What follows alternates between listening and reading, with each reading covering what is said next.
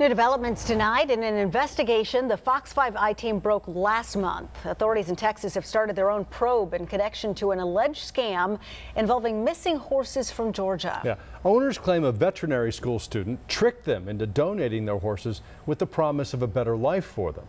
Well, Fox 5 I-team reporter Randy Travis says those horses may have ended up in a place that he just visited more than 1,000 miles from Georgia. That's right, Russ and Sinead. Yeah, Eagle Pass, Texas, right on the border with Mexico. It's the final stop for thousands of American horses before they head off to Mexican slaughterhouses and eventually someone's dinner plate. We're following a dusty path that few Americans ever consider. Down there? Thank you. We're hoping to pick up a trail, one that started in metro Atlanta and may have ended in a tiny Texas border town, infamous among animal advocates for the thousands of unlucky American horses that wind up in a holding pen with a green tag pinned to their back. The color of money, the color of death. It's heartbreaking to see, these animals that just ended up in the wrong place. We're just outside of Eagle Pass here, and there are 3 trailers as we're walking through this parking lot that are filled with horses. I see maybe a donkey or 2 in there, all ready to head across the border to Mexico to the slaughterhouse. Last year, 75,000 horses shipped across the border from kill pens like these, their final hours on American soil. Georgia horse owners and Texas law enforcement now have the same question. Did any start their fateful trip because of the comforting words of this Alabama woman? Fallon, can you tell us what you did with all the horses you brought back to Alabama?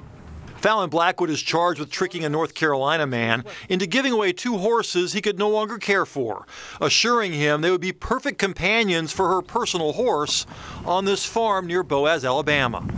More than 30 others in Georgia and across the Southeast tell law enforcement the Tuskegee Veterinary School student gave them an identical story, each looking for a quiet home for their horse to live out their final years.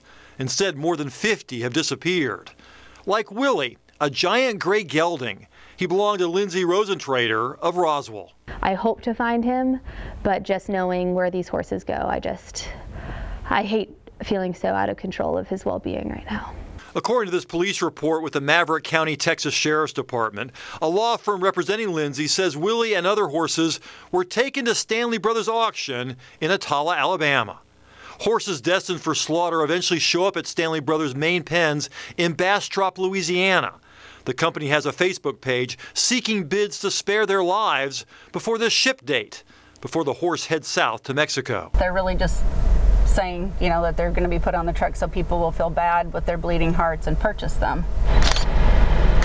This woman is a private citizen certified in Texas to investigate animal cruelty. She also volunteers with the Equine Welfare Alliance, a group that has spent years tracking horses through auctions like Stanley Brothers. She asked us not to use her name or show her face. Horses are people's pets. They're companion animals. People are eating American horses.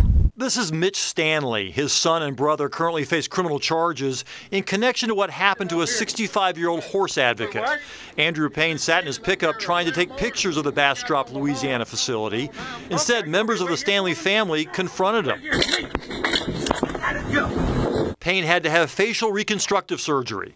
His alleged attackers go to trial in June. They also face a civil suit. No one from Stanley Brothers would return our request for comment. The Maverick County Sheriff's Department tells the Fox 5 I-team it is now investigating whether Stanley Brothers shipped any of the missing horses to Eagle Pass and whether those horses had the proper ownership records. We were there when Lindley Edwards of the Edwards & Johnson law firm in Canton filed the complaint. What's your ultimate goal?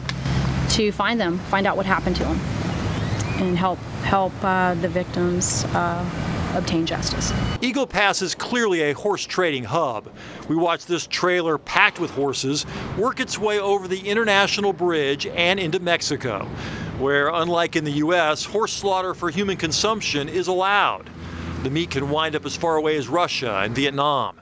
But just like many of those other horses involved in the Fallon investigation, Lindsay Rosentrator's Willie was sick, taking medicine that should have made him ineligible for slaughter and food. Eagle Pass is the closest border crossing to Bastrop, Louisiana. What are the chances Willie came through Eagle Pass? I would say the chances of Willie coming through Eagle Pass are exceptional. Hello. Hello.